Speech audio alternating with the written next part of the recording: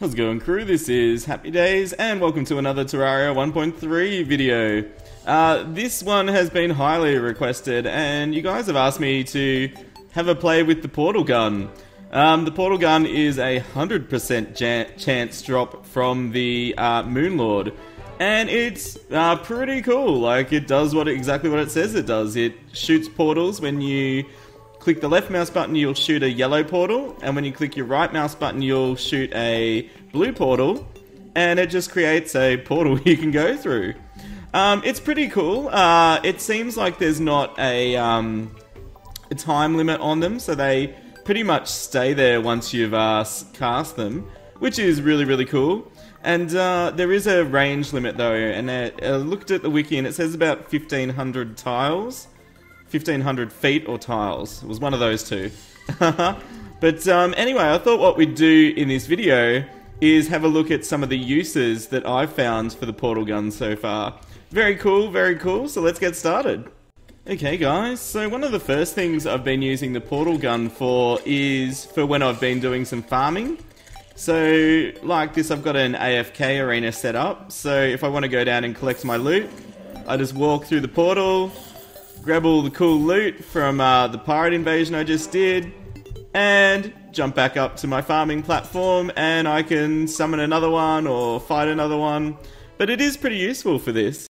Okay guys, another thing I've been finding really useful with the portal gun is setting up a bit of a catwalk along the pillar fighting areas.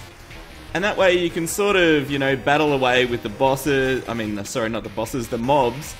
And all you need to do, if you're getting a bit overwhelmed, just have a portal set up, and the other one just to the left of the area, just outside of the spawn zone. So mine's probably a bit close still, but basically all I've done is build a long catwalk, and then when I've healed up and I'm ready to fight again, I can walk back into the zone and start fighting again.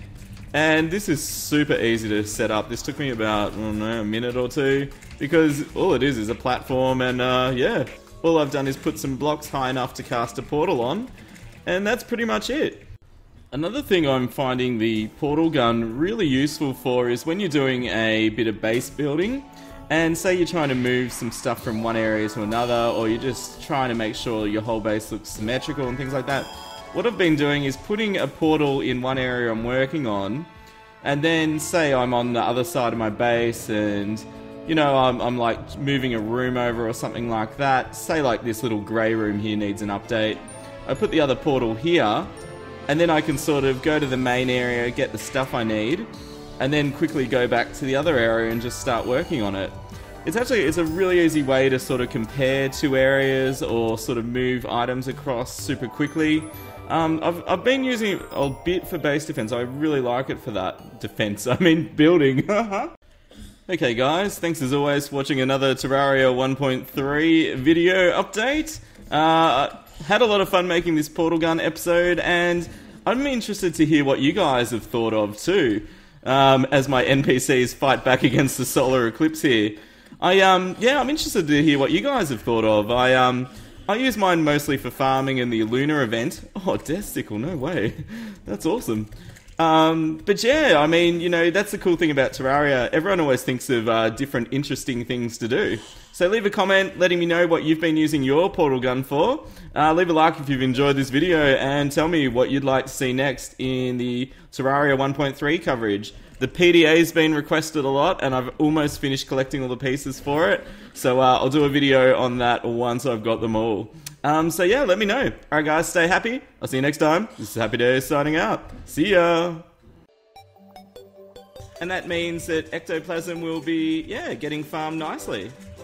And you can see that was dead easy to set up that. So the mobs can cruise up the sides. The mimics can get in, which is one of the main things. Yeah, we've got lots of good loot. Oh, he's got 3,000 health! He's only got 3,000!